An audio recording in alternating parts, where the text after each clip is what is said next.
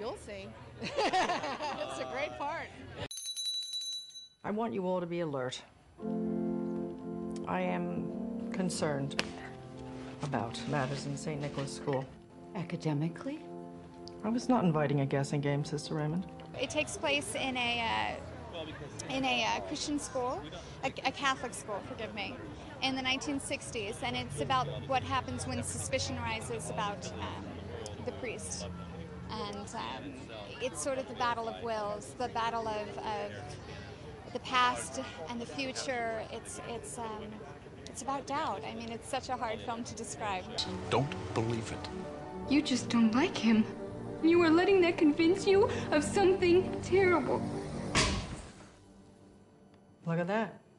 You blew out my light. She is so genuine. She is exactly who you see, who I see. There's no dish. I mean, she's genuine and generous, and I mean, she's wonderful.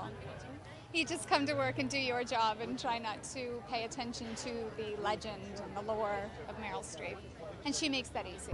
I don't think Father Flynn did anything wrong. You just want things to be resolved so you can have simplicity back.